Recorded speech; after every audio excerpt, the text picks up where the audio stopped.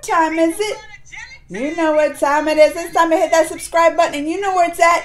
Right down there. Right down there. And it's time to follow my Instagram, Geekly Amanda. That's GeeKly Amanda. It's the same on Twitter. And it's time to get this review started.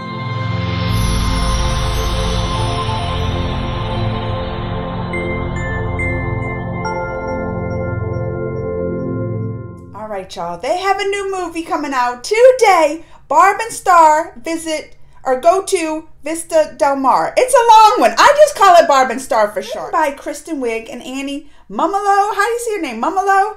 And also both of them acted in it. They have teamed up before, if you don't know, and they're co-creators of Bridesmaid. Funny movie, which you gotta love. But this also stars Jamie Dornan.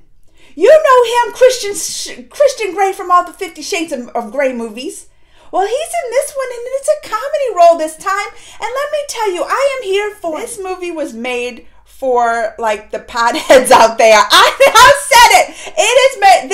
I would say this movie is best watched being high or on the edibles or something, because I love these kind of silly slapstick jokes. But some of these jokes, you have to watch it 2 or 3 times to really appreciate them. And some of them I won't even pick up on it until like the 3rd time I watched it. Yes, I watched it 3 times. I mean, they have fart jokes, which I love me a fart joke, you know it.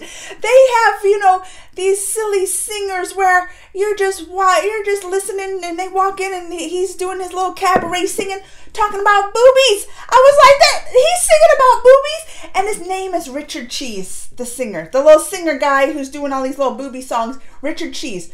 You know what Richard is short for? D-Cheese. I was like, oh, they can't even get any better with these silly jokes. They have a talking crab that's Morgan Freeman. You got a talking crab that's Morgan Freeman in. This is the pothead movie. Cheech and Chong's gonna love this movie. It's so silly. It's where my Christian Grey came into it. And you know, we're so used to seeing him in these serious roles. We're so used to him as this billionaire buff Christian Grey who's serious, but he's in this movie in a comedy role, and I'm like, oh, Christian Grey, you are showcasing your comedy skills in this. You are cracking me up. You are right along there with the Kristen Wiig and all them. You are stealing the scenes, and they're the comedy geniuses over here, and there you are stealing the scenes. This movie's not going to be for everyone. If you don't like that kind of silly-ish humor, you ain't going to like this. I mean, even if you like Bridesmaid, which has that kind of humor in it, this took it to a whole different silly level. It did. And my husband even said he don't think guys are going to like this, which maybe I can see, because, I mean, it's 2 women, and they kind of like have these jokes that could be like between women.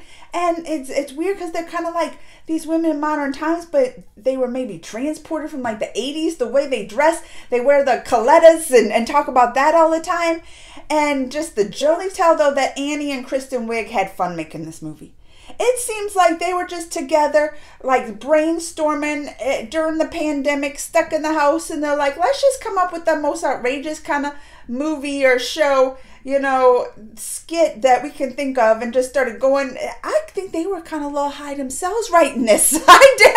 That's why I'm like, were they on something writing this? That's how silly it is. I can even see them, you know, taking this little Barb and Star to different places. I could. They first go to Vista Del Mar like this, but I could see them going, traveling the world, going to Europe, going over here, going over there, going to Washington, D.C. Maybe we have a franchise in the works with this. You don't like this silly kind of humor, you ain't going to like this. But just, you know, and some of the humor takes a while to pick up on. It takes you a minute, you know. Like, they had this one part the girl was talking about when she was in school, because she was real pale and stuff. When they would call her, you know, the white devil and the white this and white that, and then a-hole. And I was like, you can tell I loved it. It was right up my kind of comedy alley. Yeah, it was. Give me fart jokes, I'm there for it.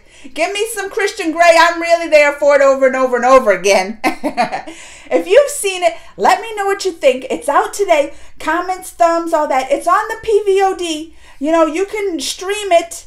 And, you know, I suggest you do. If you want a good, silly laugh like this, this one is not going to fail you. If you already see it, let me know what you think. Comments, thumbs, all that. Till next time, mwah!